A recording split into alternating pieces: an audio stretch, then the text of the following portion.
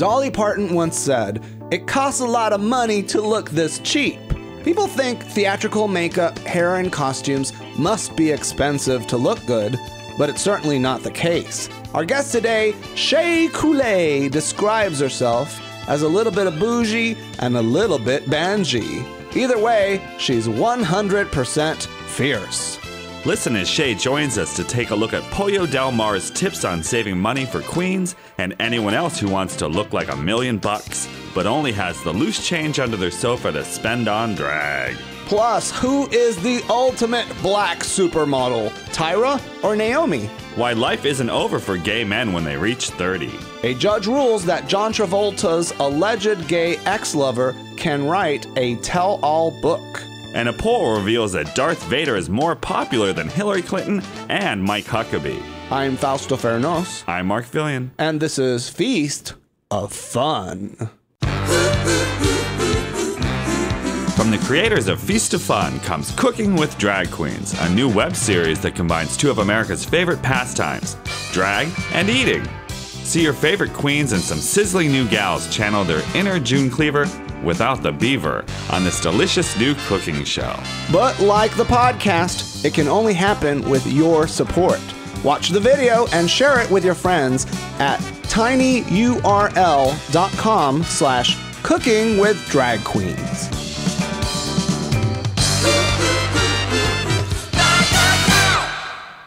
Our guest today is the fierce and fabulous Shea Couleé, who describes herself as a little bit of bougie and a little bit of Banjee. For those of you who don't speak Huntonese, the drag queen language, it's half aristocrat and half ghetto. Welcome to Feast of Fun. Yeah, hey guys. Oh, you really accentuated the T's on ghetto. Ghetto fabulous, darling. Bambougie. You know. Bambougie. Is it Bambougie or Banjee? Bouge Banjee? Just bougie and Banjee.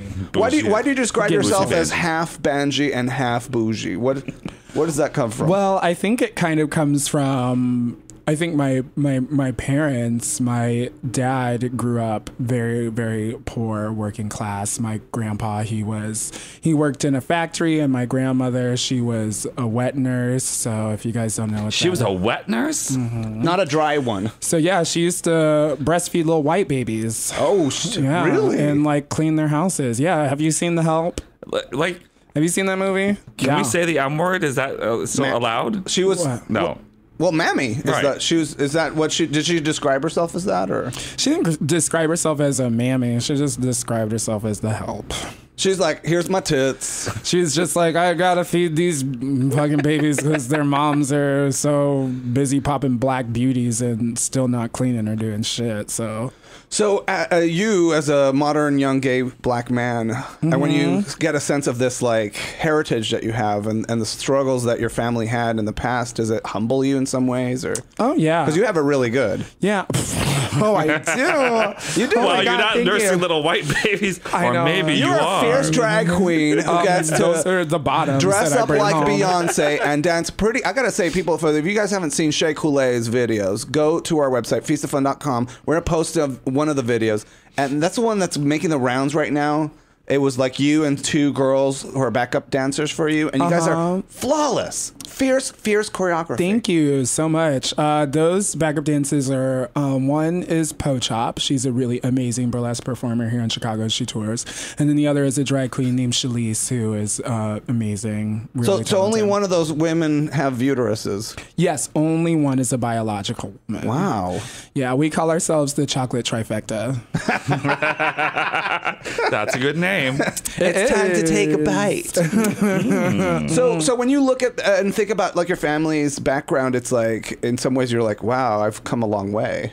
Yeah, I mean, I've come a long way. My life has been a downward spiral, but my parents, they really did a great job. They did a really amazing job of building themselves up. And, because my parents are a bit older than most of my friends. They're in their 60s. I'm the youngest of 5 kids. And so, when they were coming around, it's during the civil rights movement, so they were the first in their families to go to college, earn degrees. And so they really, really worked hard to try and provide a life for my siblings and I that they themselves, you know, didn't quite have. Now, my mom, on the other hand, she was bougie. My dad, he was Banjee. My mom, she was bougie. She, you know, my grandpa, he had a really great job. Well, he was also half white, so he was really passable. So he was able to get a lot of, you know, better paying jobs than my paternal grandfather. Wasn't he a butler at the White House? Shut your ass up. Shut your ass up. What does Jackie say? What's He worked alongside with white people. He didn't pick up after them.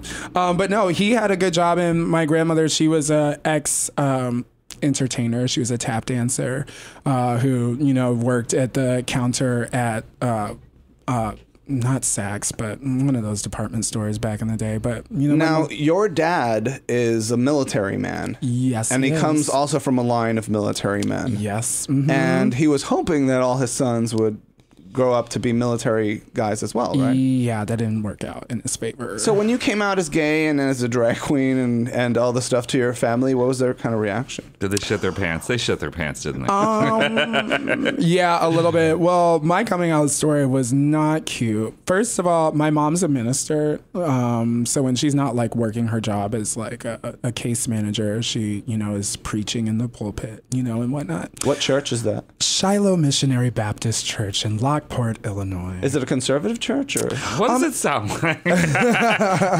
Funny sometimes enough, Baptists aren't always conservative. they're actually not very conservative for a Baptist church. I mean, like when I was going to church there and I was like a young budding little homosexual, like, I mean, I tried to keep my flamingness at like a nice conservative level when I went to church, at least in the way that I dressed and like carried myself. But I mean, if you could see the little homosexuals at my church now when I go back wearing like leopard print tuxedo slippers and like blonde hair and like, are they all in the choir? You know they are. On the choir, on the dance team, praise them. And so during like intermission, I guess, or they have a dance off in the parking lot and a dance off. No, girl, you got to pray over that shit.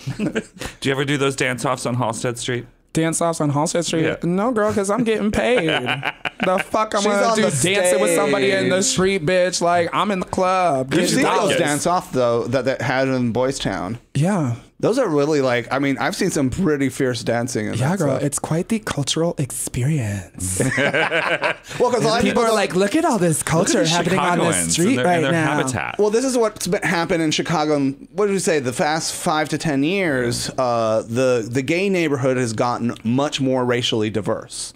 And some people are like, yeah, bring it on. And other people are like, there's black children outside. They're going to rob me.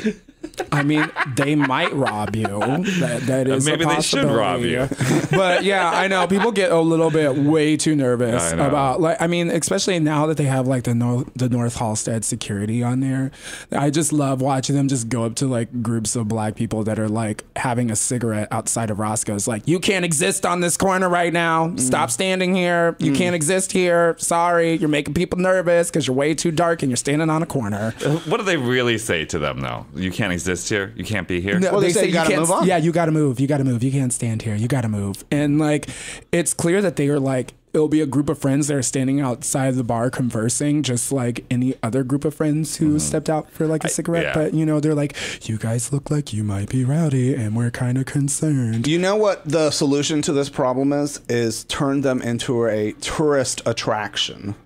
In Japan, Black people? Well, the teenagers, the youth, The Harajuku youth in Japan, a lot of the youth culture, they're broke ass bitches, but especially in Japan, which it takes a lot of money just to sneeze. Girl, yeah, A Big Mac costs $30. Yeah, so these kids dig shit out of the garbage can, and they make themselves like these amazing outfits, and they stand there on the bridge or on the just in the public spaces.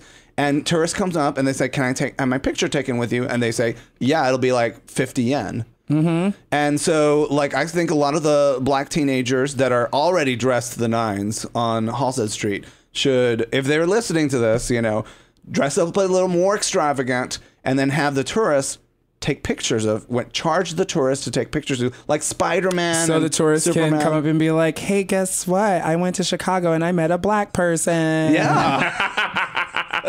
It's amazing. I mean, they could try, but I don't know many people that are that excited to just try to take pictures with black people. If someone was able to like dress up like RuPaul, like you know how like Spider-Man and Batman at the, you know, when they take their masks off, it's like some schlump underneath.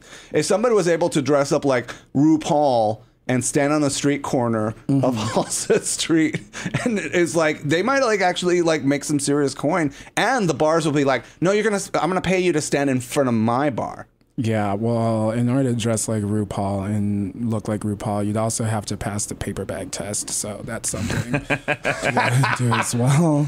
Well, which half of us can't do. So one thing that you do really extraordinarily well is look like a supermodel, you know, serving up Beyonce realness. I don't look like Beyonce, but that's really sweet of you. Well, you have. I'm not saying you look like Beyonce, but you're a very like sophisticated. But you're very sophisticated and very extravagant. And thank you. And like talking to you, I would never picture that the Shea Couleé and you out of drag are the same person. I know. You have a real transformation. It takes people a while to figure it out because they're like, wait, I've seen Jaren and I've seen Shea, but I've never seen them in the same room together at the same time. Because you're lovers. I think that they might be the same person. I don't know. So I wanted to talk about drag on a dime today with you. Yeah, girl story of my life. Because you have a lot of really interesting money-saving tips for drag. And also our friend Pollo Del Mar, who's a San Francisco queen and video blogger, she put together a video on tips, drag on a dime. And I wanted to run this list by you and see if you agree or you have your own kind of options or ideas. Okay, yeah. I guess my first like drag on a dime, like money saving tip would be not to do drag as your full-time job. Do it as a hobby, as a little side gig. Yeah, because I do drag full-time. It's my full-time gig, and it's the worst decision I've ever made in my life. Well, is it financially? Is it hard to have another job and do drag?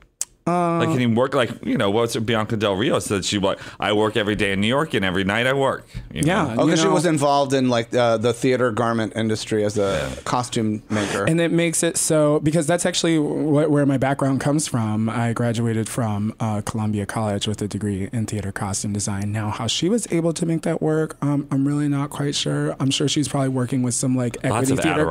Yeah, like she's probably working with some equity theater company where she was like working days, but you know, the way that the Chicago landscape works, it's a lot of storefront theater. So as a costume designer, the majority of the time you're working nights because, you know, you're at tech and dress rehearsals. And then when that's done, then you have to take costumes back home and do alterations. And that's actually kind of how I fell into drag, because I was working close to like 200 hours on a project and getting a $200 stipend. And I'm like, there's gotta be more to life. And so, so that was, you're like, you're going to take a couple of these costumes that I'm making for other people and turn it into drag? Like essentially I kind of already had like a drag wardrobe kind of already like building up, because I would just kind of find things that I liked personally, and then I would just never give them back to like the theater company, like things that I would like buy, you know, when I was like out shopping on their dime. And theater companies have so much money. You just no, they don't. They're like, here's your $25 budget. So I would just like, you know, it would be like that's why you don't have a job anymore, because you were like stealing. They're like, she robbed us. Okay, so let's Pollo Del Mar's advice is mostly focused on makeup, because makeup is the thing that's gonna eat your money fastest. More than outfits? Is that right? Do you think? Do you agree? Disagree?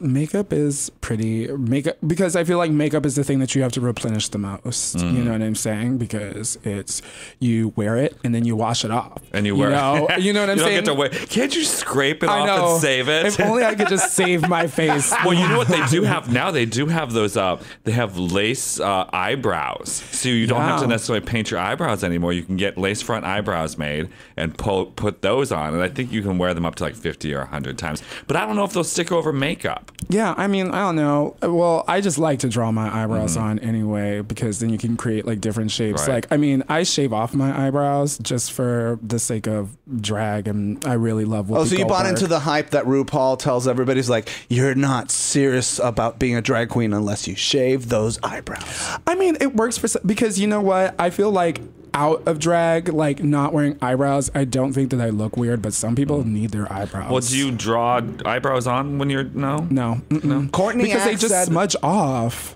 Courtney Did? Axe said on the show that one of the reasons why she didn't win RuPaul's Drag Race, or I'm sorry, she didn't say this on the show. She said it in private to us, but I'll tell you anyways. On the show. Is that RuPaul sat her down and said, "Why aren't you shaving your eyebrows off?" It's like, well, because I have a sex life and. I like to get dick, and I can't get dick with no eyebrows. Bitch, I get Trey with no eyebrows, Courtney.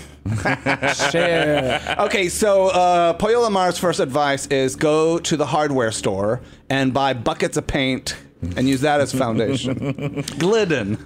Bad advice. I or good mean, advice? It'll kill if you hate your pores and you want to look like a fucking shellacked piece of shit, then yeah, go right on ahead and do paint. In the background right now, I have to point this out. They're doing construction on the street. Yeah, on her makeup.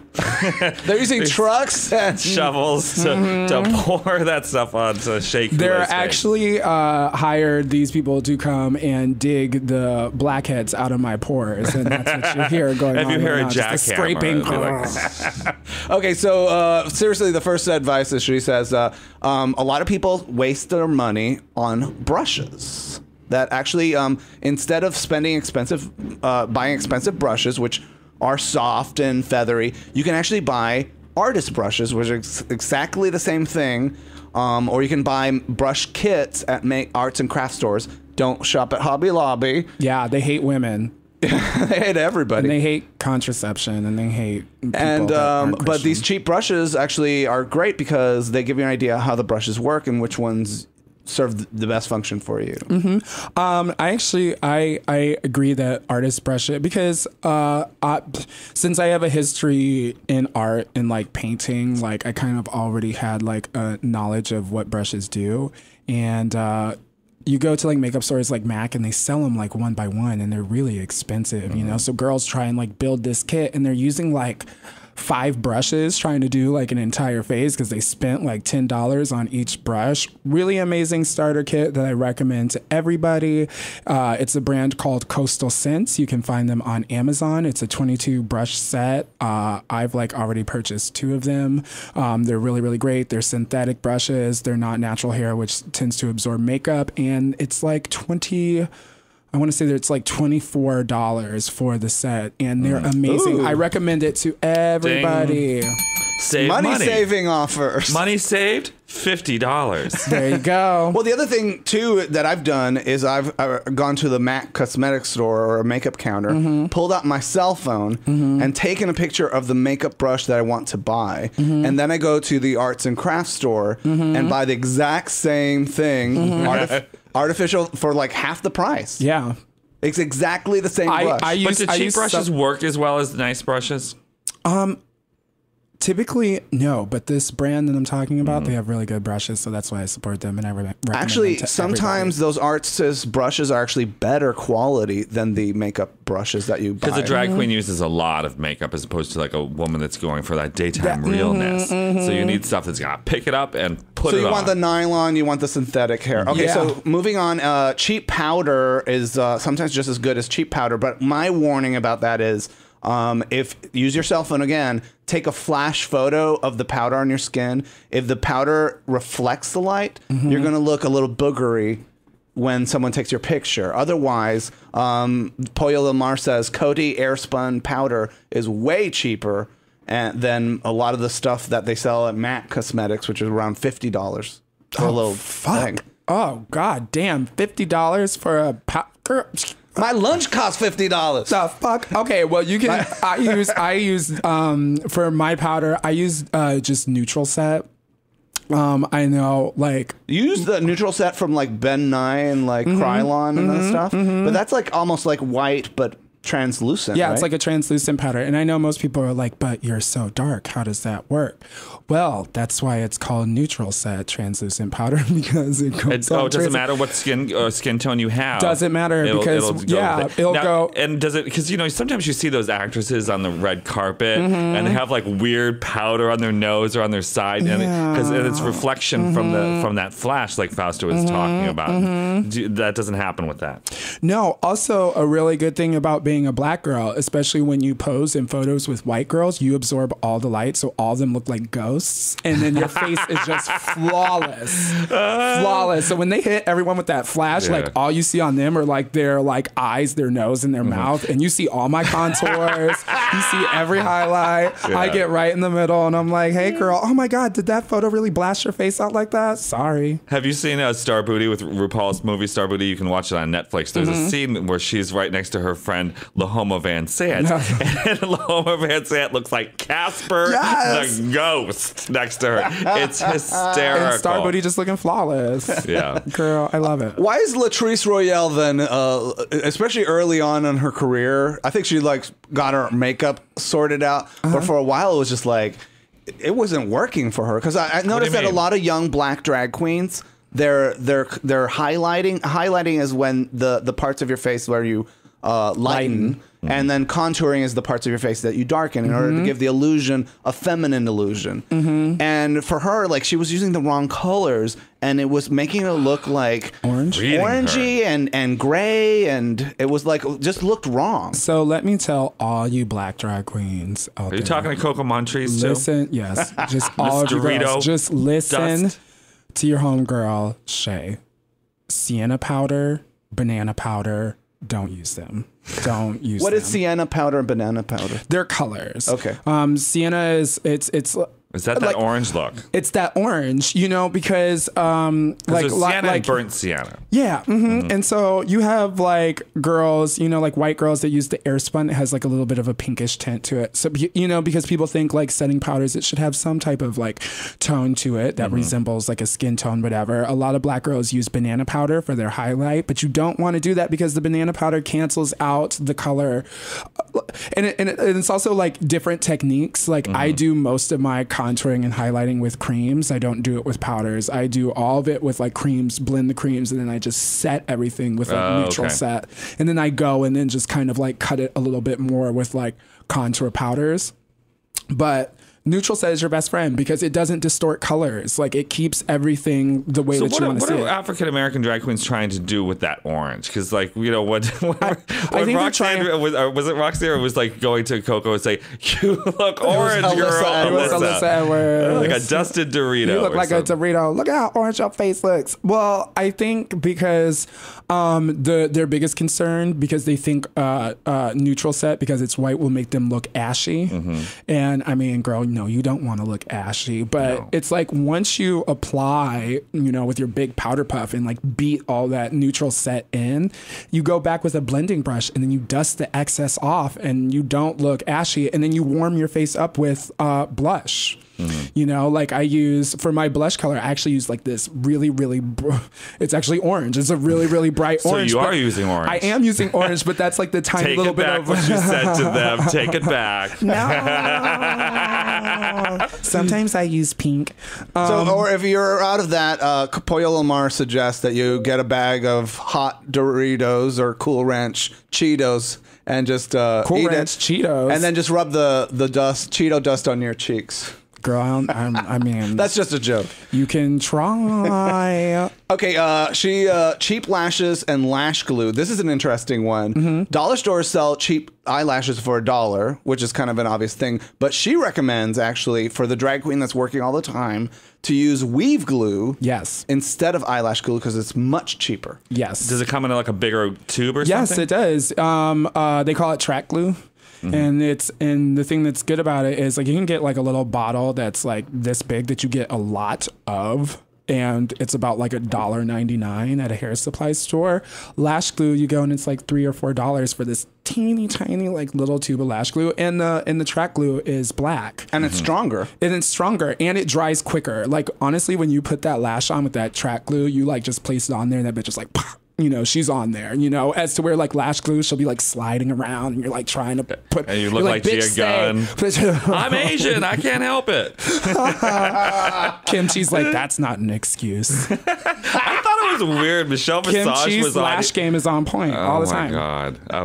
I was like, when Michelle Visage was trying to say it was because she was Asian, I was looking at her like, okay, Michelle, if you think so. Have you tried dollar store eyelashes? Yes, but girl, no, they're too small. You know, there's you can one still drag stack queen, lashes, but Vice Squiggly Bones, who nobody knows except us, and she sent a wonderful Cooking with Drag Queens testimonial. You're in the testimonials as well. Who's that? Who? Shea Couleé. What? And she, her drag approach is just to take construction paper and cut it up, and she glues it onto her eyelashes, and it's an interesting look. Actually, a construction paper lash is fierce as fuck. You know, like, because sometimes you can. I think that's like one of the beauties and the joy about like drag makeup. You can do so many things. And like, I mean, you look at fashion editorials and think about like the ways that they do makeup, and like you can create a really graphic lash using construction paper cut it into any type of shape that you want. You can make eyebrows out of construction paper and just glue those on top of your, you know what I'm saying? Like you can do a lot with paper. Paper is fun to play with makeup. Saw drag kids, club kids here in town, JoJo Baby is one of them, glue feathers onto his eyelashes. And so that when it moves, it really like animated. Yeah. I mean, there's so many tools and tricks that you can do to like achieve looks. And you know, drag queens, like they glue so much shit to themselves. Do you have any pets at home? Do you ever like chase after your cat and cut some of the fur on and glue it up? Well, no. I mean, I'm allergic to cats, so I can only imagine how my eyes would look after trying to glue cat hair to them. That's a bad idea. I'd be like, I was going for that puffy, just woke up from bed look. Yeah, no. Have you ever like gone on a date with before on a date, and you're about to open the door and you like accidentally choke or swallow your gum or something, and your eyes start like you're bloodshot and all red, and you're like, that's from smoking pot. And they're like, what's wrong with this person? It's like, look at him. It's kind of weird. Yeah. I mean, I never choke. My gag reflex is like non-existent. So. Lipsticks are too expensive. Nobody should spend $26 for a tube of lipstick. Pollo recommends Jordana lip liner and a cheap $2 tube of Wet n Wild. Wet n Wild.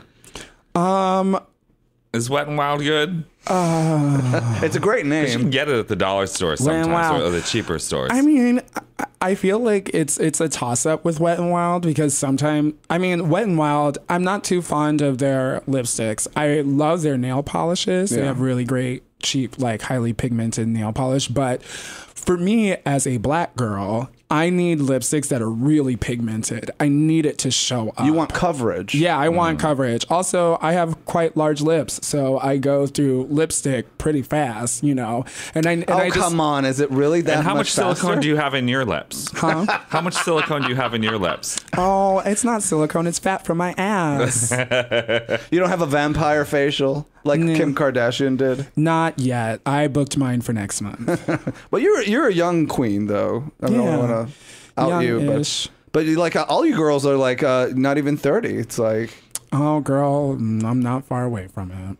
I'll be there soon enough. Pollo Del Mar recommends actually that a lot of people, you hear cover girl does not cover boy. No, it don't. And all these brands that the pharmacy sells, Walgreens is one, and a lot of people don't realize that the pharmacy actually sells very expensive makeup. They do. And you can buy a lot cheaper makeup at these retail giants like Walmart and Target. Oh, well, where's there a Walmart? Well, there's Target. Yeah, okay, we got Target. I don't know. You're like, how the fuck do I get there? There's a Walmart in Boys Town, but otherwise it's out in the out on Toohey. Isn't that like an express Walmart? Is that even a real Walmart? They must have I walk past there and I'm like, what is that? Because like everything's just like, it looks like the back room at Walmart. Just like everything's just like out. It's like a mix between like Walmart and Sam's Club. And I was just like, where's the presentation? Well, the thing about it is a lot of people don't realize that they think they're going to Walgreens and they're going to save money because it's not an official makeup counter. But sometimes those makeup counters actually, if you look for coupons online, you can get the same product for half the price. Yeah, girl. Also, Coupons for drag. But the thing is that they trick you. It's just like Walmart and Target. The reason they lower the prices on some of the products is so they can jack up the prices on other things. So you have to be very disciplined and only buy the thing you came there to buy. Yeah. Or what other Pollo and other drag queens recommend is going online to buy makeup. Yeah, girl. Do you do that? Yeah. But how do you know you're getting the right thing? Well, normally online, like Amazon is a girl's best friend. A lot of times, makeup with anybody is really like trial and error. Sure. So I feel like if you find something and there's like a certain brand that you're like, all right, like I know that works, then you can like go online to like replenish your supply and find it for much cheaper, and also theater brands like Ben Nye, Krylon, they're really, really great because they provide the products that are, in my opinion, best equipped to handle doing drag makeup, and they're much more cost effective than boutique brands like CoverGirl and Revlon and when your weave is thirsty, she recommends girl, it be getting thirsty, all those synthetic wigs. I understand. She recommends Aesthetica Designs Revitalizing and Shine Moisture Spray, which can be bought for just pennies on the dollar on Amazon. What is a thirsty wig for the listeners out there that don't know what it is? Well, I have naturally thirsty hair. Me too. You do too, and it's like curly hair is thirsty, girl. And you want sheen or some sort of like oil or silicone based product into your hair to give it reflection. A healthy hair. So it doesn't look so dry. Yeah, because the naturally healthy hair generates its own oil, and so when your hair is a little drier, then you want to add that It looks a oil. little crispy. You actually want to know what my Crispy. crispy. That wig's crispy, girl. It's deep fried. I have a couple crispy ones. I'm not gonna lie, but you want to know actually what I use that really, really helps? Silicone-based lube. Oh, really? On a wig. Yeah, girl. And so do you spray it? What do you do? How do you spray lube? So you just rub it on your hands? Yeah, and you just comb put it? lube in your hands, rub it, Okay. and then you just like... Why does that work so well? Well, people always use that for like silicone dresses. Like if you're wearing, not silicone, what are those the plastic, the vinyl? Latex. dresses. Yeah. Vinyl dresses. Vinyl, yeah, latex. Most of my wigs are synthetic, mostly because synthetic wigs, there's like plus and minuses to synthetic and human. Synthetics wigs have what you call memory, so they hold style. So Right. like once you set them, they'll stay, so much better. And because they're made out of like plastic polymers, using silicone-based lube on them is really, really great. Especially like straight styles, because they have the tendency to get really staticky and kind of get a little crispy at the ends. Girl, you just use like a straight iron on a really, really low heat and then hit it with some lube, girl, and that shit is silky. Well, I wonder too, it's like, you might laugh, but WD-40 is actually, it's made from fish oil. That's the ingredient in there. I wonder if, because that you can spray. Taking fish to a whole new level. Huh? Let's try it out. So somebody out there who's got a real ratty wig, try some WD-40 on it and let's see how I that don't know happens. if Be that like, would girl, work. even my Why weave not? is fishy. Literally has fish oil in I am fish from head to toe. And if you're Bitch. not taking fish oil in your diet, you really should. It's very good for you. God, I try, but then I get those weird fish oil burps. You got to get the orange flavored or the lemon flavored. I actually prefer the orange flavored. Okay, and well, the, I have to the look burps. into it. You just have to deal with it because it helps your body from the inside out. When's Well, your you guys- birthday? When's my birthday? February 8th. Oh, it's a long ways away. I'll buy you a bottle for your birthday. But Well, my half birthday is August 8th, so you can buy me one for my we'll half do that birthday. for you. Thirsty hair. Next time we go to the vitamin store. So yeah, I guess that, the conclusion is basically it doesn't take a lot of money. It takes a lot of creativity and imagination to be a and time too, because like I remember once we talked to Misunderstood, and she really talked about this queen who was like this broke ass queen, but she had the time to sit and take what gown she had, and she just one by one sewed a sequin, and like it took her hours to do it, but she was poor and had nothing else to do. She didn't have a job, so she's like, why not work on it? So if you're poor, don't have the money, spend the time. That's actually, you know what? I complain about being poor, but being poor is a really great resource because it teaches you how to be creative and savvy. You know, like some of the best ideas come from being poor because you're just like, all right, well, I don't necessarily have all the resources that I need, so I need to come up with necessary solutions and get creative and figure out ways to try and achieve this on a dime. You know, you're so right about that because I think a lot of young drag queens too feel like if I'm spending a lot of money, then my drag act will be better. No. And money sometimes is a distraction. Yeah. I would say like one thing ultimately I want to leave people with is, you know, it's what you do, not how you look like. As Mr. Rogers says, it's not the clothes you wear. It's not how you comb your hair. It's you that they're there to see. It's you they like. Yeah, but Mr. Rogers has never been to a drag show. Yeah. You know? Because those bitches will tear you apart. Yeah, girl. You don't look good on stage? No. And Mr. Rogers won't be there to give you a hug when you come off that stage and all those bitches booed you because you looked like a hot ass mess. Where is he then? I mean, it's all good and gravy when he's telling you that as a child, setting you up for failure. But on the other hand, it's like have a sense of humor about your drag. And listen, if you look like you're a busted queen and somebody says you look like you're a busted queen, own it. But also, that's the beauty of drag. And isn't it weird how somebody can look busted in drag but look good, and then other people look busted and it doesn't look good, you know? And you're just like, nothing's working. You're missing a component. Like, I mean, so you have to have all your pieces together. That's why Teriyaki has such a long career. You know, shopping at Party City will take you far. Yeah, that's for sure. Bitch, I mean, like, do you go to Party City? Yeah, I love to party at Party City. Like, I think like something that's like always a really fun challenge as a drag queen is trying to make looks out of, found materials, you know, things that aren't necessarily like fabric. You know, it always feels like a Project Runway challenge because you're like, it's the unconventional materials challenge. And people are like, oh, girl, like, what did you make that out of? And you're like, fancy ass, like, gift wrap.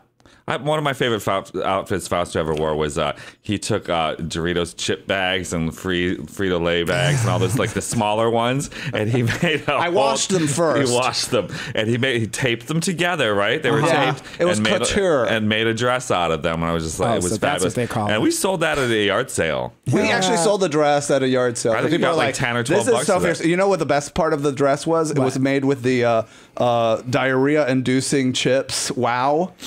You know, the Wow chips. Oh, is that a from diet the 90s, that right? I have they not had heard Olester about? in them or something, and some and it had a when warning. they ate Olester, I thought may cause diarrhea. This giant warning label that was about like an inch and a half on the packaging says, "Do not eat entire contents of bag."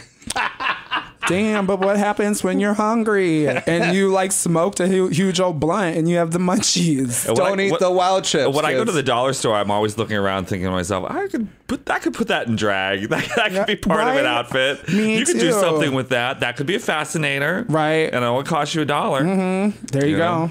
You guys have heard on this podcast and throughout the season, a lot of articles have gone viral that represent legitimate gripes and concerns that people have about inequity and injustice and inequality. One thing I point out is like it's strange that we don't ever see like blog articles that unite people, that bridge the differences and talk about what we share in common and how we overcome these differences. It's usually about taking these really serious problems that people have individually and turning into this giant battle. So it's about like that drag queens are ruining black women's natural beauty, that it's Wait, what? Yeah, I don't know if you followed all these things or not. Wait, drag queen. Wait, why specifically black women? That's what the blog entries that went viral were saying. So anyways, the latest chapter in this one comes from one of our listeners. That's Lola K. Francis.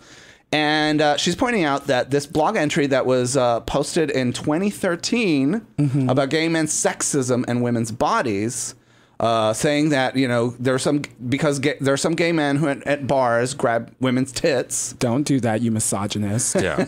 That somehow that their gay men are once again ruining women and they're encouraging unhealthy body issues because they're involved in fashion and because they have no sexual interest in women's bodies, that they have a very low disregard for their well-being as tastemakers. And my response to her is like, you know, this blog entry really disregards the significant contributions of women in fashion that have throughout the generations, like Coco Chanel, Diane von Furstenberg, for example, who have significantly influenced how we think about women's bodies.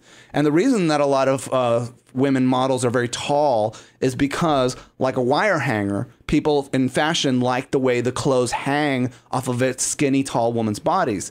And because they're doing runways, they can't have a broad variety of shapes and sizes. They all have to have one size so they can switch the clothes around easily. Yeah. Now, just because a wire hanger might be interesting, it's not something you're going to model yourself after. Yeah. Because you know, most guys like women with curves. They like big boobs and big butts, and it's more comforting. And you got to think about the fashion today compared to what it's been in the past. You know, if you look at China, I mean, the fashion in the day was to bind a woman's foot, and so basically she'd have this one big giant toe, no toes. You know, because they were so bound in like this warped little foot, she could barely even walk. You know, so that's how things they have gotten them. Better. They don't want their women to get away too fast. That's what that was. And then you look about. at Africa, and you see these people with like these long, like these things that they put on their necks to make the rings to make the necks longer. You take those rings off, that head falls over. They're done. You know, it's and the body modifications that people have gone through. Fashion. I mean, Western culture, we're obsessed with like tattoos and piercings. You know, I'm like, yeah. Well, and you remember recently there was one that was like, white men check your privilege, about that gay men. Sierra Manny piece. Yeah. About gay men imitating black women. And I said, it's like, listen, you know, these concerns are legitimate, but at the same time, you know, ultimately, is it fighting inequality? Is it fighting poverty? Is it giving people job opportunities? And maybe it is. I think it's building awareness. I mean, the whole Sierra Manny piece, like in Time magazine. Yes, she had a point with what she was saying. And we all know that specific individual that comes in and acts like a black woman and thinks it's the funniest thing in the world. And it's you're like, get over yourself, Mary. I don't have it's time. Just like, it's weird. You hear me, Tranica Rex? I'm just kidding. Tranica Rex, she don't have a black bone in her body. And like, really? Never? No. Maybe because what, for white guys? Between her legs, She's from Florida. Do you really think that she fucks black guys? Come on now. I've seen her relatives. Yeah. Oh, but so better mother. Addressing her mother the is the article. Sweetest thing ever. Her mother, she's an angel. I adored her. I'm like, God, she's so charming. I don't know what happened to you. You guys are best buds, though. Yeah, we are. You do. That's why we like to talk shit about each other, like on podcasts and things. So you know, we like to humble each other. Remember, I'm better than you. Remember, you were never first runner-up in Miss Roscoe's. Were you? Yeah, I slayed my way all the way to second place. What have you done? Who beat Gia Gunn won the contest, or no? Gia she was last last year year's before. winner. Yes, it was Eva Envy who took the crown. Okay, and where's she now?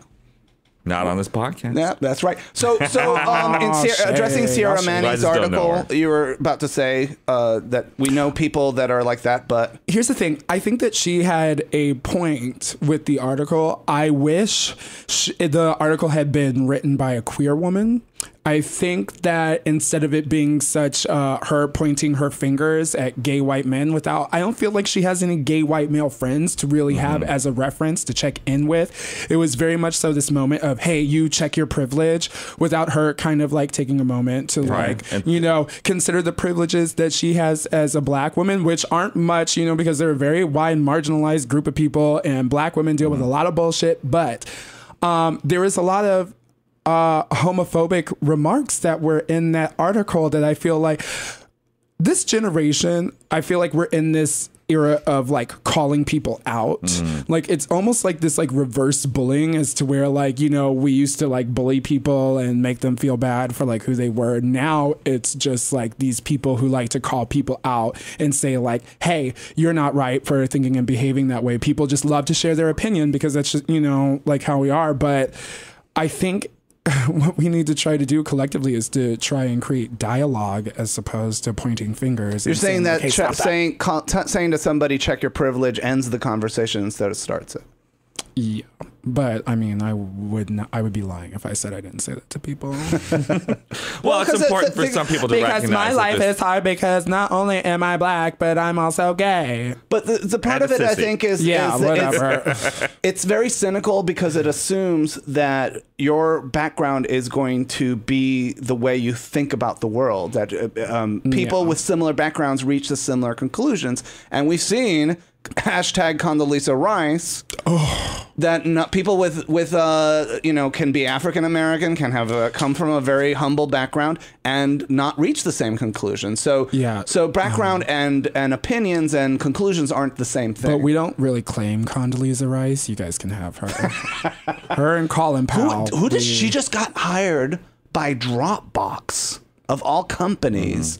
It's like to be on the board. To be on the board of directors, but all these like evil, scary politicians and Republicans and Democrats even are getting like hired and paid off. Well, they always have. I mean, Hillary Clinton was on the board of directors for Walmart for years. And they do that because these corporations know that these people with these political backgrounds, can get things done, but also because they have those kinds of connections. And I mean, support. she was the head of the Department of State. So it's like she knows people and can do things. Yeah. A recent poll, and because you're a sci-fi fan, right? Yeah. You like your Star Trek and Star Wars. I have never seen one Star Trek or Star Wars film. What? Yeah, didn't we have this conversation? Didn't you watch the Star Trek TV show? You never watched? No, your dad was into it. We talked about my grandpa. Remember? Shut up. They had black people in the future where things were better. They looked fucking scary as shit, and I think that's why I was like, Nicole. She did not. Nichelle Nichols and Samuel Jackson as Mace Windu are the reason we want to be in the.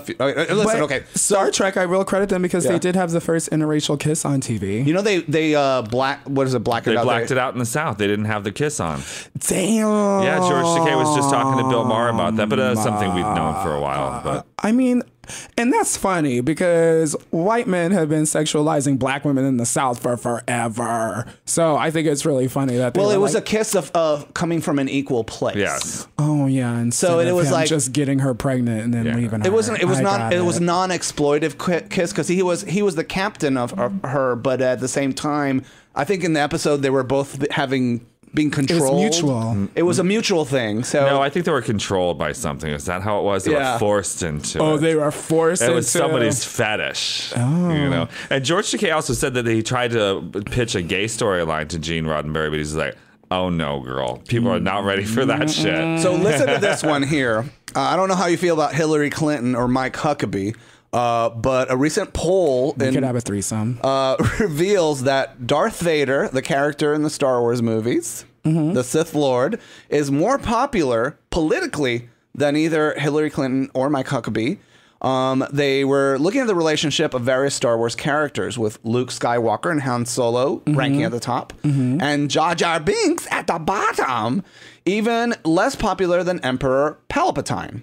Now, the Washington Post compared the results with other similar surveys, revealing through statistics that Emperor Palpatine, the evil overlord of the universe, was not as distasteful as Jeb Bush, Mitch McConnell, and Harry Reid. So if Darth Vader ran for president, he'd be a front runner over Hillary Clinton. Well, he did bring balance to the force. So we would have two black men in office, one right behind one another. That's right. I mean, I would let James Earl Jones be my president. When you take the helmet off, he's white. Did you not know that? Girl, I told you, I don't know shit. Yeah, I mean, I just imagined that it was a skinny James Earl Jones under there. No. It's an English actor with an English accent. I just thought, like, being in that suit, he just like dropped like 80 pounds. And like that was the magic of the suit because he was still kind of chunky underneath the suit. Oh, he was. Yeah, I'll show you a picture. You're not gonna like it. Oh, I probably won't. It's a boner killer. Like, oh, unless it's Beyonce, I don't care. You wonder what was the actor that played Anakin Skywalker in the Christian Hayden. You're expecting like a sexy older Christian Hayden, and you're like, oh, it's Chunky Man.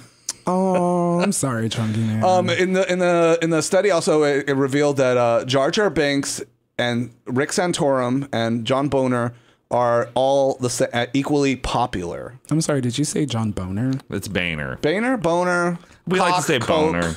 Oh, I mean, I was just double checking that I heard that correctly. He's a boner for sure, not a baner. No, I think so. I mean, Mr. Orange. Yeah, I'm a fan of a boner. People doing this is like they're just doing this as a lark or as a joke, right? It's not like people like. Well, I mean, what kind of science is it's hard science. I mean, it's hard statistics. They're actually saying, and this is the thing about it. You know, part of it you have to take this with a grain of salt because it is fiction that is designed to sell movie tickets. Yeah. And probably if Dick Cheney, which is basically the equivalent that we have to Darth Vader after Palpatine, ran for president, I don't think he would do as well as a fictional character that's designed to be badass and cool. And I just would not want to hang out with Dick Cheney in fear of being shot. Like, just don't let him have a gun around you. does anybody want to hang out with? That's why he doesn't have any friends. well, they love guns, don't they? Isn't that like Republicans? That's their their thing. They love firearms because shooting things is masculine. So a judge says that John Travolta's ex supposed lover is able to write a book about his experience. John Travolta was trying to sue him. There was this guy who worked on his aircraft with him, and he says that things got sexual between the two of them. They had a long affair, and then he stopped working for him in 1987, and there was some kind of agreement on the termination of their working. Probably there was a non-disclosure kind of thing, but now he's saying that like that's invalid or it doesn't take, and so now he can tell his side of the story. So we're gonna get to hear all the dirty little secrets. John Travolta. What a bottom John Travolta is. Actually, they say he's got an 8-inch cock. Bruce Valanche said he sucked on it, and that like back in 1973, I think he said it was. He sucked it when he was hot. And he said, "Was it really 8 inches?" He goes, "I could have sworn it was bigger." Yeah, I got a big cock too, but I'm a big old Nelly bottom when I want to be. So don't mean shit. Don't mean shit. Okay, listeners out there. Big cock Nelly Shea bottom. Couleé, you can find her on Facebook and Twitter. You're on Twitter too, right? Yes, you can find me on Twitter. You can find me on Instagram under Miss Couleé if you nasty. And is it MISS or MS or MISS. I've never been married. Okay, I don't know. I'm just clarifying. I am a single lady. You gender non-conforming girls are very creative when it comes to pronouns and prepositions. I know. That's the fun and the joy of being a drag queen. You get to write your own rules. Honey, you were so poor when you were growing up. Language was the only toy you could play with.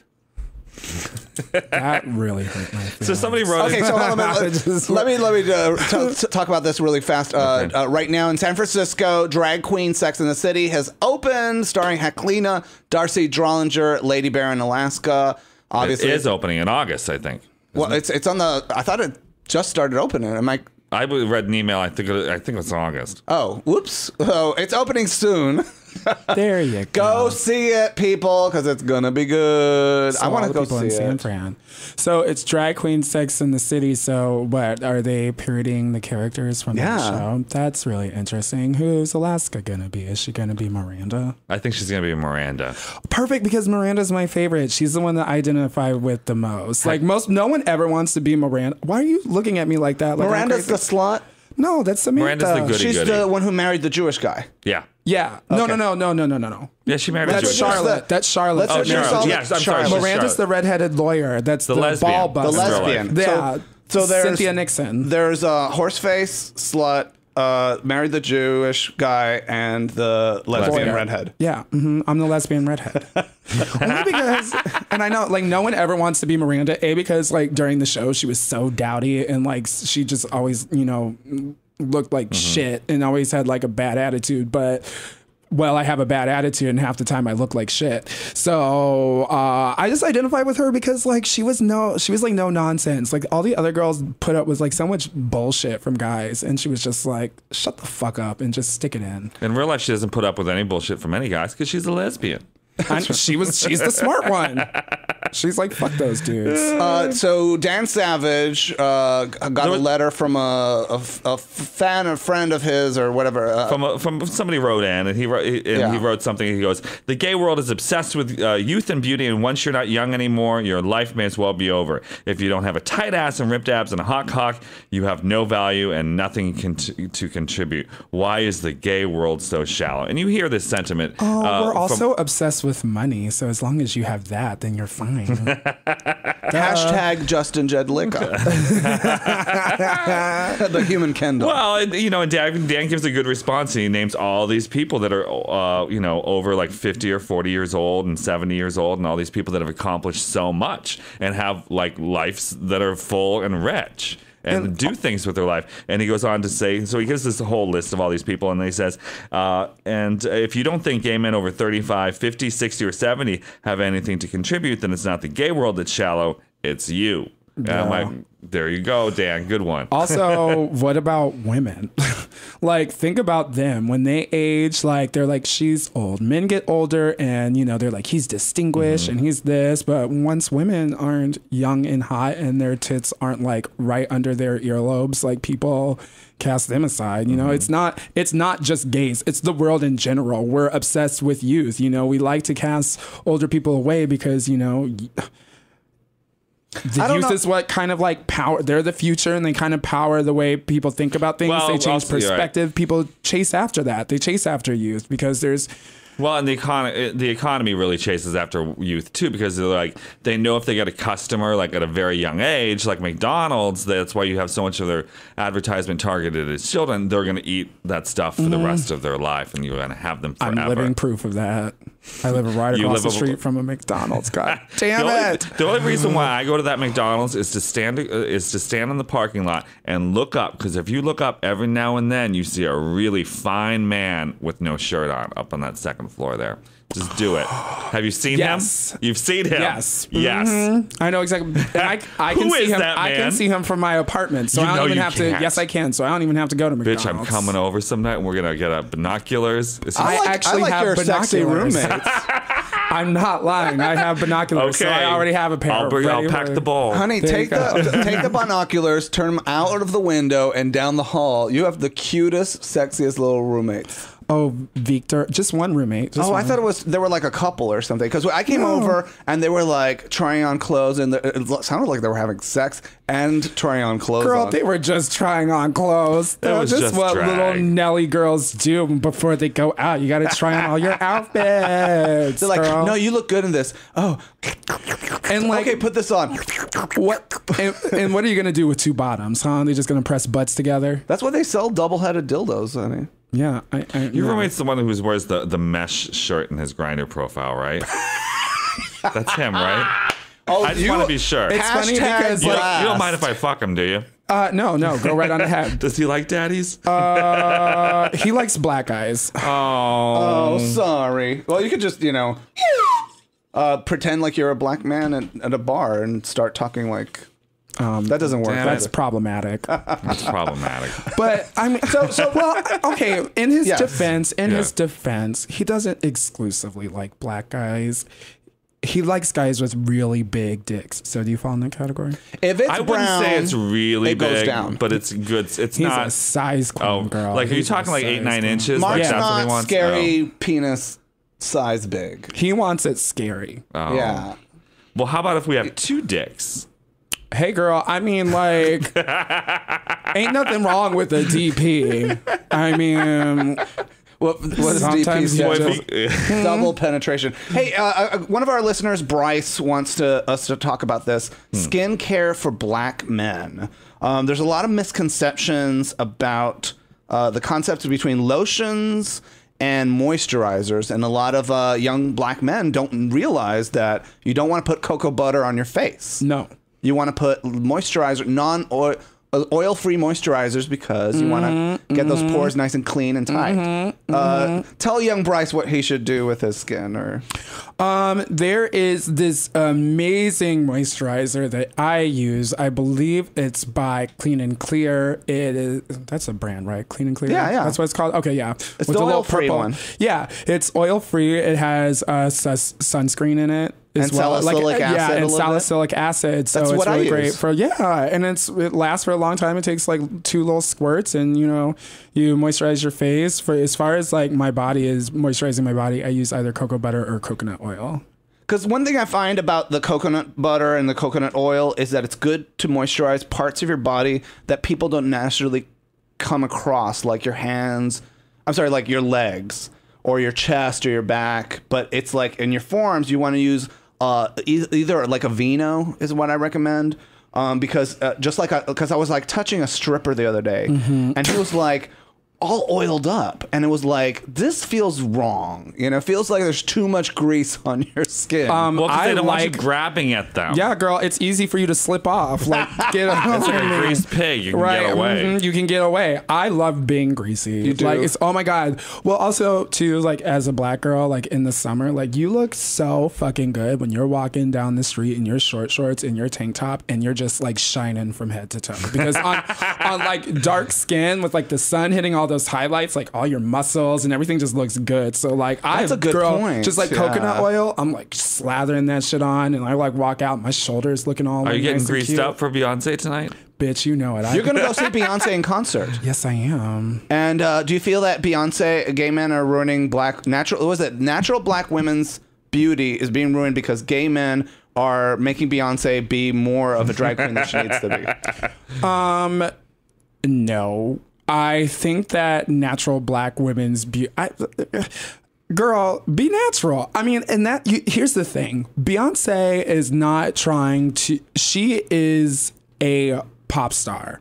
So she has to have wide commercial appeal.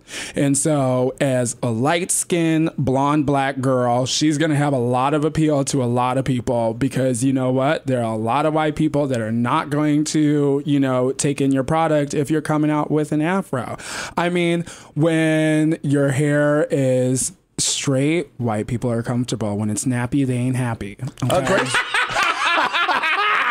What? When it's nappy, they ain't happy. But Grace Jones is certainly an exception to that. But she has rule. a cult following. Like, she never had pop fame, you know? And also, when people looked at Grace Jones, they oftentimes looked at her like a freak. Like, she was crazy. I mean, the bitch is crazy, which I love. I love her personality. She's so eccentric. But Beyonce, she is an industry in and of herself. She is a product. You know, she is something that's being marketed. And I don't think gay men are to blame. I just think society's standards on beauty are to blame. You can't. I'm put just that more infinitely on. fascinated by Grace Jones than I ever. And maybe this is my age than Beyonce. Like, I like Beyonce. I have Beyonce's music on my Calm down. On my iPhone, and I listen But you have to it like at the deep gym. reverence for Grace Jones. You know? Grace Jones was somebody who was like part of so many interesting projects and movies and scenes, and she knew so many She was lovers with Dolph Lundgren. She got his That's start. so amazing. Well, she was also hanging out at Studio 54. She was part of New York City's like underground scene. She did just that album, Island Life, is much better than anything that Beyonce's ever put out. Well, that's gonna be fighting words with some people. I'm gonna need you to settle yourself really quick because check your this privilege. last album, you better check this last album that she put out just changed the entire game. What are you talking about? Okay, so you have a lot to say, and I want to leave this one here with the debate between Tyra Banks and Naomi Campbell. Yes. Well, Who's actually, worth I don't. more? Because last time we were talking about Naomi Campbell and Tyra Banks. I'm like, well, Tyra Banks is like, you know, she's more famous than Naomi, and certainly must be much richer than Naomi. So Tyra Banks is worth double the I think it's 80 million, and she's worth 90 million, and Naomi is worth 48 million. Yes, there you go. And this is all I have to say about that. Did Tyra Banks get a shout out in Supermodel? She wasn't a working model at the time. Yes, that she was. Supermodel. No, she was not. Her career started after Supermodel. Was a hit. I actually checked that. Oh, you did? Yes. Okay. Fact checked. Well, this is what I have to say about And who does RuPaul parody now? Naomi Campbell or Tyra Banks? Tyra Banks. Yeah. Okay, well, here's the thing. I appreciate your honesty here. Yeah, because I know you love Naomi Campbell. Oh, because Naomi Campbell is better. That's why I like Naomi Why Campbell. why is she better? That bitch can throw a phone. That's why. And sometimes you just gotta put a bitch in place and throw your phone. Okay, here's the thing. Tyra Banks is delusional. I'm sorry, but she's a little $98 million might do that to you. Yeah. Okay. Well, you know what? If we're gonna like check out things, you should really go on Amazon and look at the write-up for Tyra Banks's book called Model Land, because I'm pretty positive that Tyra Banks wrote that synopsis herself and no one from Amazon, because it's like Model Land is literally the fiercest book to ever hit the shelves ever, and it's basically chronicling mirroring her story as a model, and like it's just really ridiculous. But I'm talking too much about Tyra Banks. Let's get back to the real queen, Naomi. Okay. Naomi has been slaying the modeling world for over 30 years. Girl. Why are we even comparing the two against each other? Because they're black, duh. But there was another thing, was like it was who influenced RuPaul the most. But I think we care. started talking about like who is the greatest black supermodel of all time. Naomi Campbell. Because in the world of modeling, she has got that shit on lock. Tyra got fat and then decided that she was just like, okay, well, and you know what? Let me choose my words correctly, because I don't want to body shame. Tyra Banks did not get fat. She just grew boobs and some hips and some ass, and it was. She got thick and juicy. She got thick and juicy, and there's nothing wrong with that. But she couldn't quite handle the fierceness that was Naomi Campbell, and then had the nerve to be like, you bullied me out of the modeling industry. And Naomi Campbell was like, bitch, there's enough work to go around, and there were other black models besides you and me. So I don't know why the hell you had to step out of high fashion. But before all of them, there was Iman. Wasn't Iman like the first? And she's worth about the same amount of money as Naomi, but she also is married to David Bowie. Yes, so which is you minus. It's subtraction or plus. It depends on you like a little freak in your life. There was a lot. I mean, there were many black models to be bisexual that existed before Naomi and Tyra. Naomi and Tyra were, because that came around the age of like the supermodel, where people became obsessed with the persona and the image of certain models. It wasn't so much about just the models being these hangers that the clothes were on. People were interested in the models themselves. There was actually a particular guy who kind of like coined that term supermodel and really advanced that whole concept of there is this supermodel and these are women you should pay attention to, and really elevated their stature and their pay raise. And I understand he recently died. Poor thing. Yeah. Well, we all die. Yeah, but Naomi, back to her. Let's compare her and Tyra's walks on the runway. Okay. Tyra bounces down the runway looking from right to left for approval from everybody, and then Naomi turns the corner with her long ass yaki weave all the way down to her ass, and literally she steps down that runway with so much swag. Like, if there was a way for a model to walk like a pimp, that's how she walks. She always like steps first with like her right leg on like the downbeat of the music, and then she does this like slow little like drag. Naomi is the ultimate. Look at photos, you look at like Tyra is a great model, but she does not possess the je ne sais quoi that Naomi Campbell has. So you feel like Naomi Campbell is so confident that she does not care what other people think about her, even though she's in the public eye. Yeah, and that's admirable. Yeah, Tyra makes more money because she, came up with America's Next Top Model, and then they branched that out into like who? Naomi. Oh, thank you. Yes. Okay. I just wanted to make sure. I'm just because when people hear pimping, it can mean anything. It's like, what is she selling prostitutes on the side? Maybe. She could, and I wouldn't be mad at her. I wouldn't be mad. I was like, side hustle. You better get your side hustle, girl. Tyra Banks, she has America's Next Top Model, and you have a brothel. Good for you. Where's my cut? We have our Kickstarter. Also, I think I'm just naturally drawn to Naomi because she's darker. Tyra can pass the paper bag test, and I know, like I say that like all the time, but there is actually like there is divide in the black community between people between people that are lighter and people that are darker. People that are lighter and have kind of like more like European like features to them, they tend to have easier time getting more success because by the people that consume the products, which tend to be the majority, which happens to be white people. They're more comfortable with that image of a light complected black person like Beyonce with light hair, light eyes. Rihanna, you know what I'm saying? They soak that up really, really easy. Darker women like Naomi Campbell, Grace Jones, they don't quite take in that product too much because that blackness is a little bit too fierce for them to handle. And that's why me as a dark girl, I'm always rooting for them. Burple is the new black. Poor Shay's like confused. I wish you could see her. Do you know what like, purple is? I don't know what What's that means. purple? Purple is like when you're so black, you're purple. Oh, so Purple my is the daddy. purple. then. My Yeah. daddy. Purple is the new black. We want to remind people that Feast of Fun is made possible because of your financial support. And right now we are doing a Kickstarter project because these fabulous drag queens that you guys have heard on the podcast throughout the years deserve their own TV show. Woo woo! And Cooking with Drag Queens is going to be a reality. I'm not doing the casting, but let's just say that our guest here, Naomi Campbell. What the fuck is your name? Shea Couleé. Oh, wow. It's a top contender. Is the front runner for season 1, which is kind of like not something you want because that's the curse season, the pork Bibi chop. Zahara Benet season. Damn. So basically, we're going to have Vaseline over the lens. Is that how it's going to look? We're Just actually- Don't ruin my blasted. smoke joke. It's actually a joke that we're actually writing into the series. Is that in the beginning we're like, what's wrong with the camera? And so we pull out a burning white, something. and then we wipe burning the, something again. Right. It's the the glow hash out. brownies, man.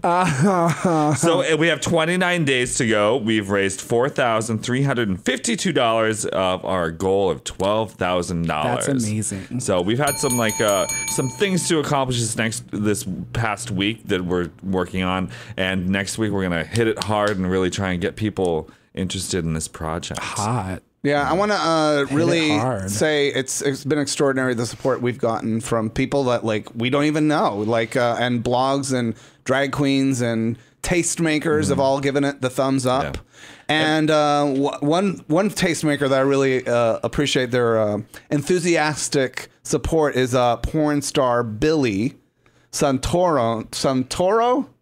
I'm sorry, Billy. I didn't write down your full name, but Billy says he will do cam sessions for whoever donates $1,000. Wow! So if you have $1,000, Girl. he'll do a cam session, and he is hot. He's and really you better go sexy. back in and edit in his name right. I mean, well, So you're just paying $1,000 to jerk off with somebody over the camera? Yeah, but then you get to also help produce a wonderful show like Cooking with Drag Queens. So when are you guys going to branch out and do wrestling with drag queens? Hold on. Oh my god! Mimi, I first tried that and it didn't work out too well for her. I'd take that bitch. I would take that bitch. So his name is I would Billy. get nice and cocoa buttered up for her and slip right through her face. Try and lift me up over you. So it's Billy Santoro, not Santorum. Billy Santoro XXX. You can follow him on Twitter, and he is seriously. He's telling all his. He's one of those viral stars. He has a lot of people that follow him on social media, and he's actually telling people to donate. Just even $1. If you can't donate $1, just share it with your friends because you have rich friends somewhere. Yeah, somebody you know has got money. You got some money, but beg and borrow and wink, And if you wink. can't make a donation, go to our Kickstarter page. There's a place for you to comment on there.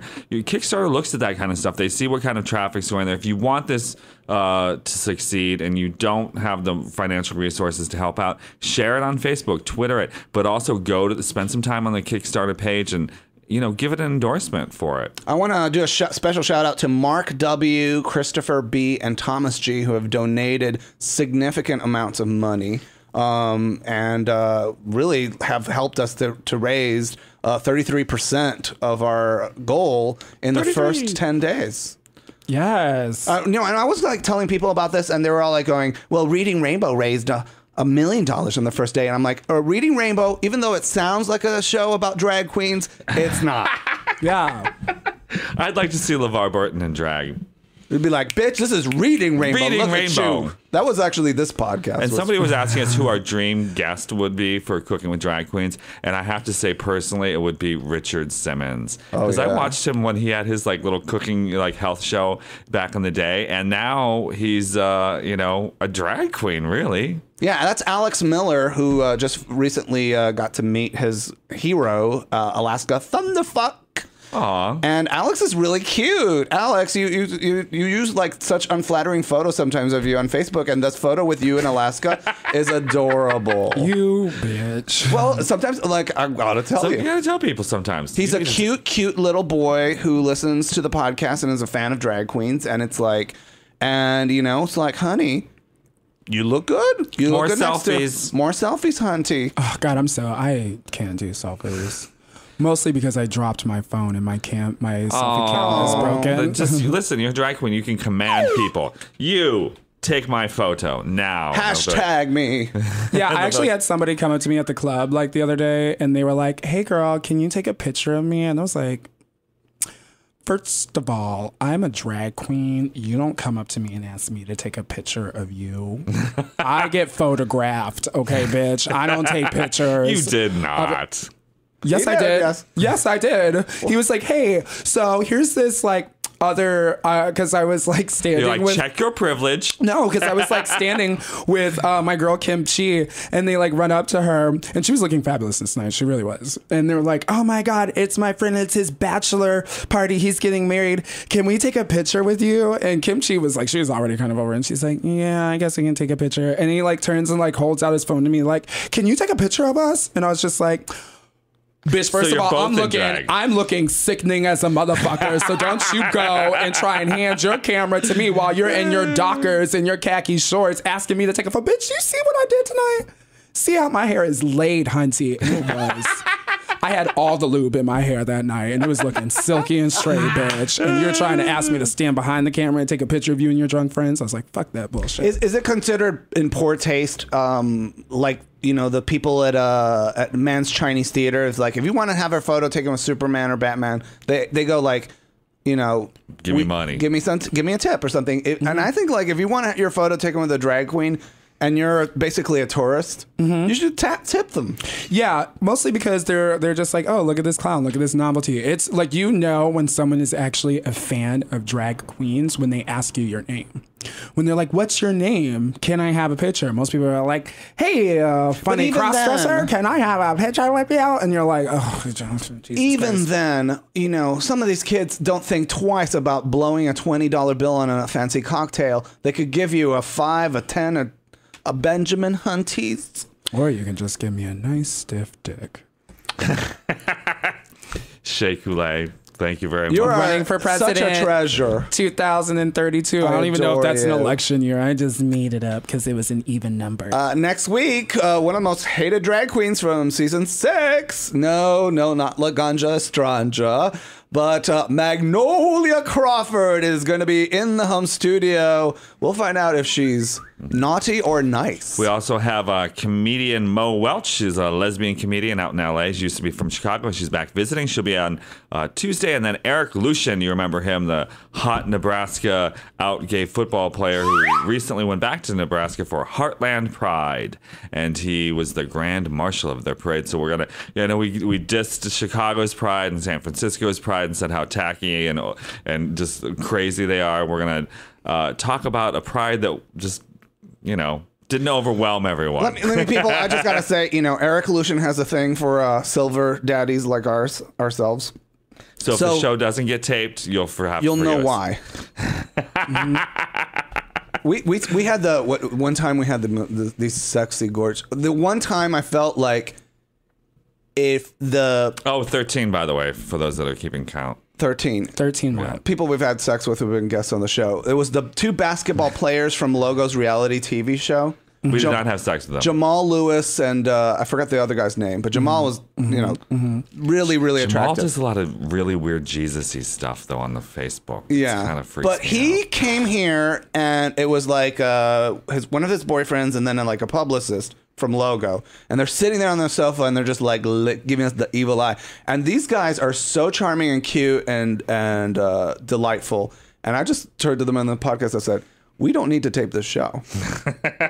We can do other things. Send your people away." No, one of them was his his boyfriend, and he was like, "Don't you steal my man." You can watch. They were all good-looking men, and I was like, "Fuck this podcast. Let's fuck." That didn't happen. Oh, sorry to disappoint everybody. Where's your little whistle at that point? This is the story of my life. Shea Couleé, you are adorable. You're so wonderful. Please come back soon. Yeah, let me plug some things. Oh, yeah. What do you got? Well, this Saturday I'll be at Berlin doing the Berlin Drag Matinee hosted by Tranica Rex, Train Rex. Tranica Rex who? Yeah, who? You can also catch me on Wednesdays. I host my own show at Hydrate called Face. You guys should come sometime. Well. Which is the one that you dance the most at? All of them. So you basically always hustling your booty on that stage. Girl, it's my best asset. Because you do like a really elaborate choreography. Yeah. Well, I've been dancing since I was 3, so it just kind of comes second nature. It's really stunning. If you guys ever get a chance to see Shea Couleé, if you're traveling to Chicago, hit her up on Facebook. Yeah, I'm on Facebook, on Twitter under Shea Couleé, Miss Couleé if you nasty, on Instagram. You can find me at Berlin. You can find me Saturdays at the Naughty Little Cabaret, and you can also catch me as a co-host on the Tony Soto Show, which is a weekly podcast that I do as well. It's available on SoundCloud and iTunes and at thetonysotoshow.com, where we basically talk about the same bullshit that you guys do.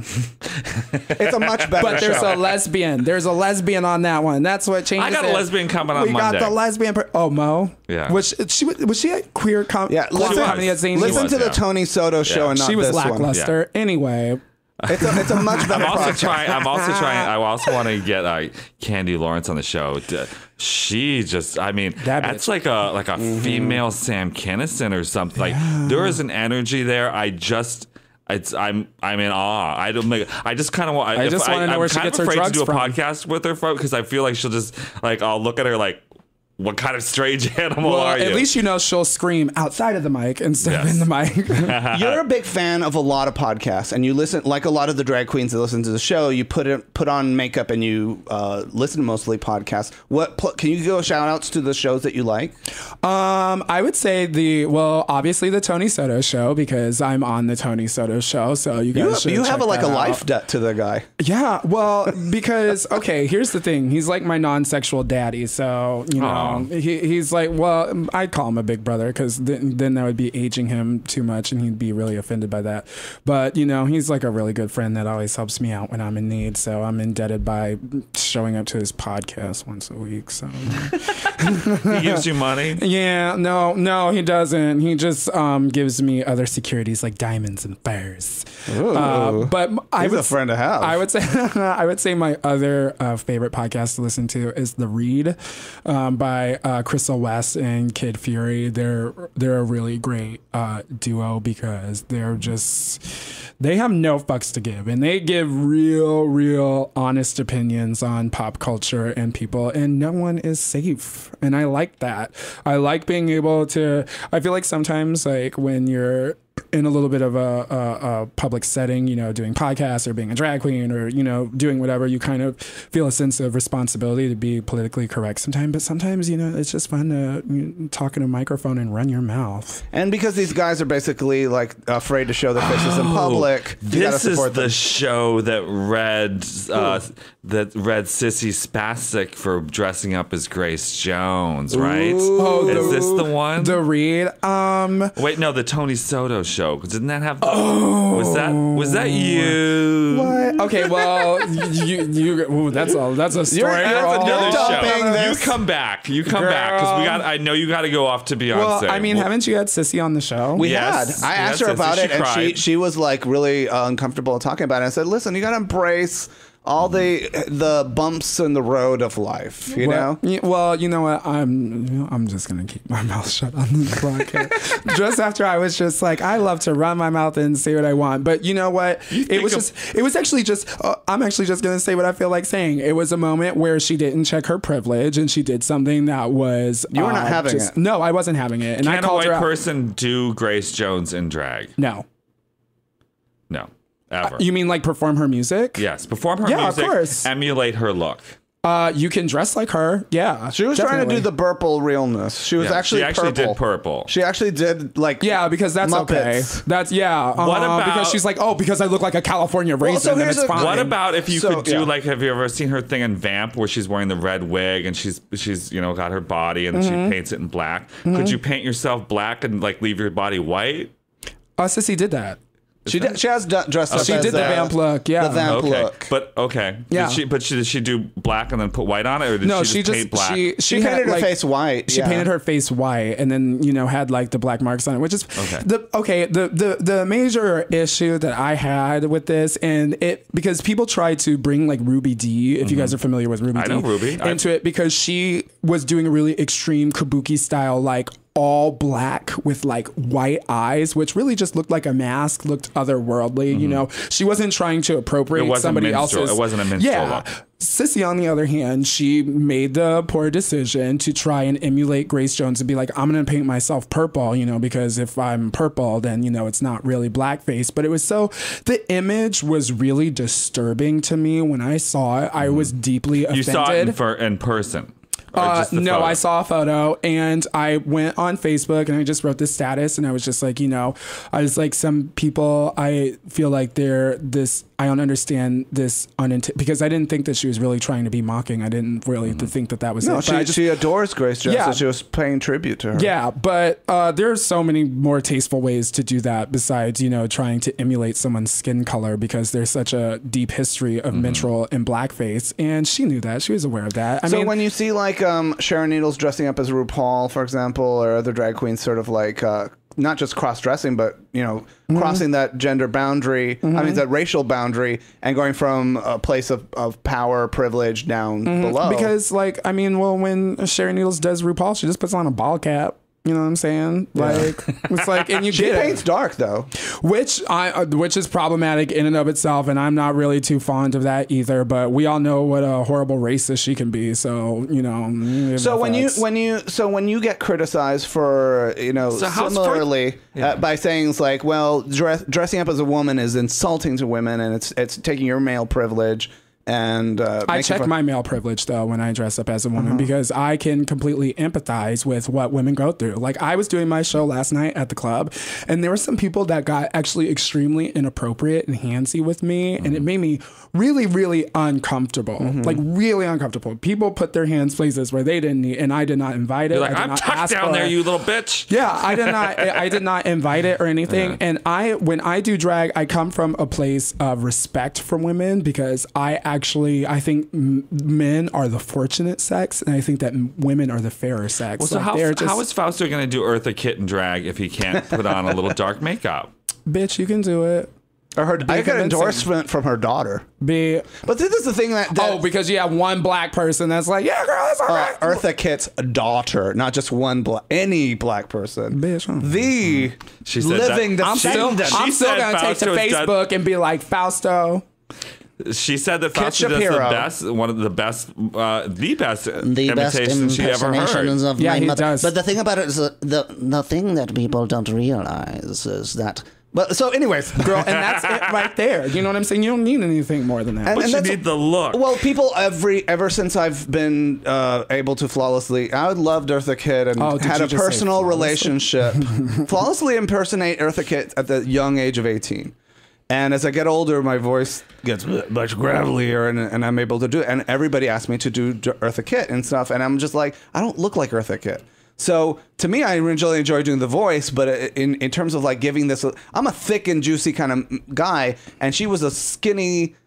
But her head was like square, I know. But my head's not square. Well, I mean, girl, that's know. What corsets were for. If you can help me do, and she wore like kimonos realness. and stuff. She wore like There are ways to do illusions. You just gotta be smart about it. And go see Beyonce. We gotta end this podcast. Yeah, that's all right. We gotta talk more about this stuff.